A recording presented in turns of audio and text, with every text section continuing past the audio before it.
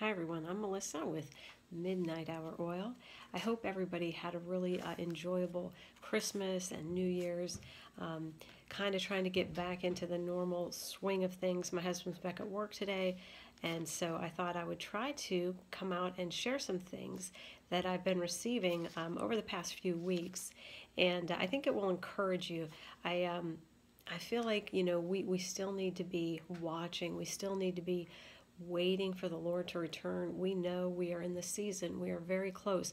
And the Lord has just continued to give me confirmation that we are to be watching. Okay, so this was probably around like the 24th of December.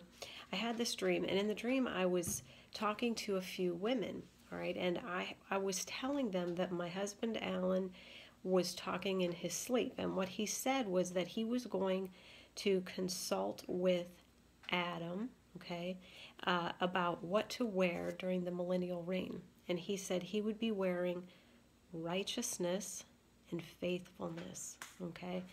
And I thought that was pretty neat how the Lord was just kind of directing us to what's coming in the Millennial Reign, a time of righteousness, a time of faithfulness, and I also, through that night, the Lord woke me up numerous times to pray, to intercede for different people. I don't even remember who. All right, I was led to just intercede. I feel like, the Lord is doing that, not just with me, but with a lot of other people, just bringing up the unsaved, the lost, for us to pray for, to intercede for. Okay, so the next thing was another dream I had. This was on December 26th, and this was Amir Safari was in this classroom, and he was basically saying that we needed to, just like the song, continue to fight on the way. All right, so he was just kind of like encouraging everybody to keep fighting, keep pressing on. And then all of a sudden in the dream, it was just dead silence. And I knew the rapture was about to take place. Okay, so that was December 26th. And then on December 30th, I had a dream about, I saw this eagle, like this big bird of prey, and it had gotten a hold of a white owl, and it was flying away with it. And as I was watching, it's like I got this message in my spirit, this must come first. This must come first. And I thought, what does the first before what? So I shared this with my friend Rhonda Empson to get her take on what some of these things mean. I knew the owl was symbolic of like evil, witchcraft, the occult, and of course an eagle, we know, is symbolic of victory, the prophetic. So Rhonda did some research, and she was telling me that she found where an owl is symbolic also of abomination and desolation. And we know that Jesus is the spirit of prophecy. So we know that that eagle in the dream likely was symbolic of Jesus carrying away the abomination that causes desolation, the Antichrist, taking it out. So before we can enter into the millennial reign, Jesus is going to deal with that evil and carry it off, which that's just an exciting thing. I just feel like these dreams the Lord's giving us are just actually pointing us now to the next age that's coming. So I just hope you're not losing momentum. But I also I'm not going to share the details of this dream. It was in the dream, Jesus came to me, and I'll just share the overall message that I got from this dream, because it was just a really special dream, but I wanted to share the message because I feel like it's applicable to the whole body of Christ. But what the overall message from this dream where Jesus came to me was, he is looking forward to spending time with us. When we go in the rapture, when the church is taken off the earth, it's like a parallel to a Jewish wedding. So before the celebration takes place, there are 7 days in a Jewish wedding where the bride and groom are together, all right, that time of consummation. And so that's what we have to look forward to next, is that 7 years of just us and Jesus. And it's such an exciting thing to think about, that time we get to spend getting to know him face to face. And I just wanted you to know that he's anticipating that too. He's looking forward to that. So anyway, that was a really special dream that he gave me.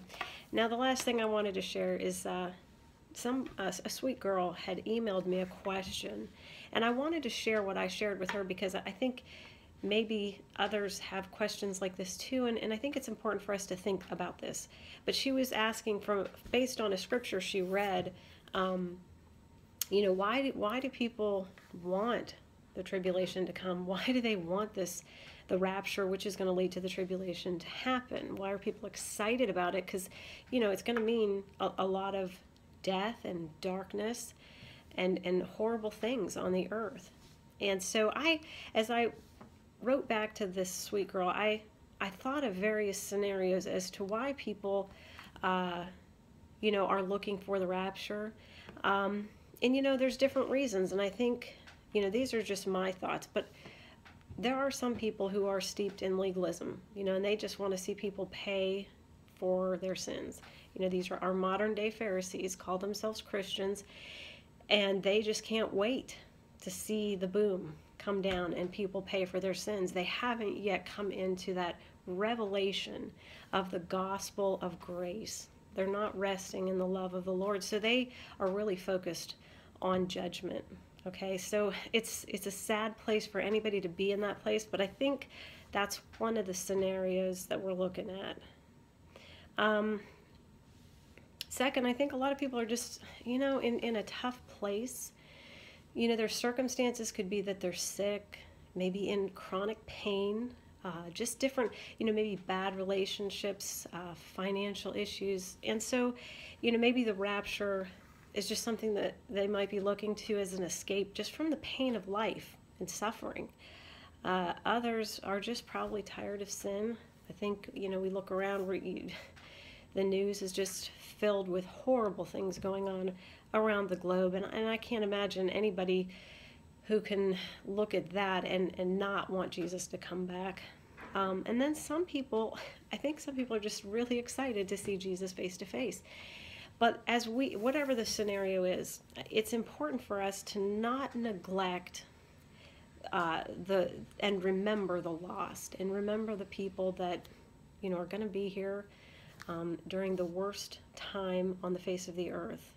And right now, to just strike that balance, okay? Yes, we're commanded to wait. We're commanded to watch Matthew 24, 42 through 43. Jesus commands us to watch, but I believe we need to also be praying and interceding for the lost, the people that maybe are in that valley of decision, and just ask, for their salvation before that time of judgment, that as many as possible will come into the ark. Okay, I think that's the balance that we all need, and that the Lord will be pleased with. Okay, so again, it is always my prayer that we will all continue to keep our lamps burning bright while we wait for Jesus. I love you all. God bless you.